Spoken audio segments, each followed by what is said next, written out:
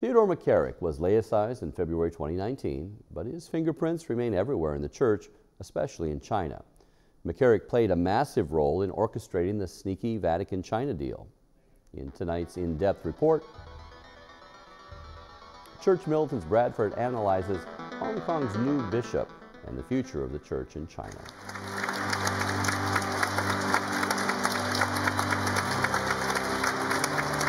The Chinese Communist Party might be pleased with the new bishop in one of China's biggest cities.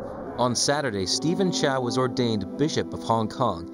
Chow previously served as the provincial of the Jesuits' Chinese province. The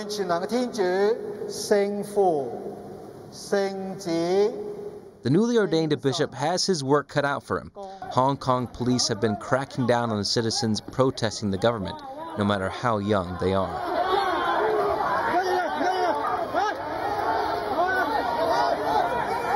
It's all part of Beijing's maneuvering to gain tighter control over Hong Kong, chipping away at the democracy and autonomy the people had cherished for more than 2 decades.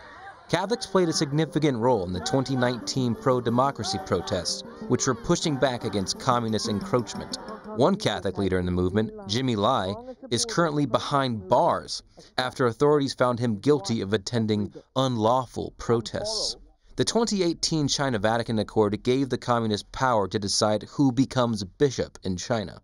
Critics believe the deal has only made persecution worse for Chinese Christians. The 2 years since the agreement, the things went wrong, very wrong.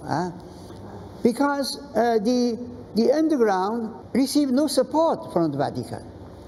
The old bishops die, and the Holy See don't give new bishops to the underground.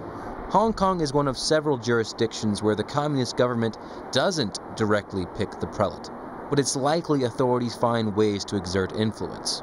The communist leadership wants to demolish Catholicism. Xi Jinping has been bulldozing Christians in their buildings for years. Chow said he thinks listening and empathy are very important to heal the divisions within Hong Kong, adding, "Unity is not the same as uniformity." What I can be sure of is the Chinese government would never demolish a church randomly, unless the church is illegal, or, as we call it, an unauthorized construction.